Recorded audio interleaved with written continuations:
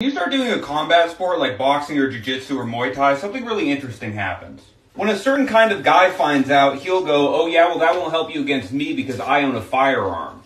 First of all, I don't know why an activity someone else does is making you feel so insecure. When you hear someone is a runner, do you go, oh yeah, well I own a car, so you must feel pretty silly right now. It's such a weird thing to say. You're just bragging about how you would overreact in a hypothetical situation that you can't handle. Oh yeah, well if you try some of that boxing stuff on me, I'd overreact and ruin both of our lives.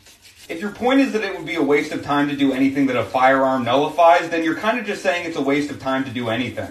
It's kind of like saying, why are you learning how to knit when you can go into Macy's with a firearm and get all the scarves you want?